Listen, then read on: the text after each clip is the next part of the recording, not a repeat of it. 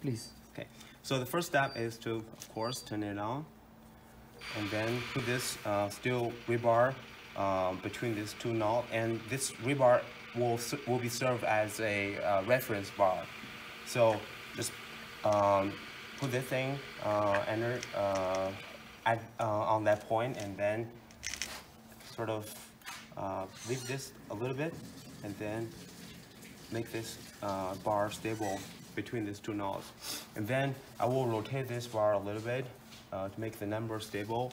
So the first thing I will do is I will record this number as well, even though we calibrate this reference rebar to 0. So I still record that number every time when I measure my specimen, in case if the steel rebar, its length has changed. Okay.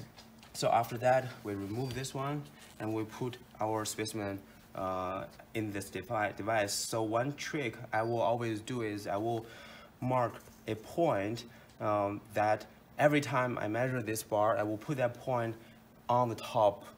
So in case there is no other variables influence our result. And then similar thing as we put in this for the steel rebar. So something like this. When this specimen is stable, we try to gently rotate this a little bit, as long as we do not see the number change. So like this moment, this is perfect. See, there's no number changed, means this length is valid. Then we record this number, and then we can remove this specimen. So this measurement is done.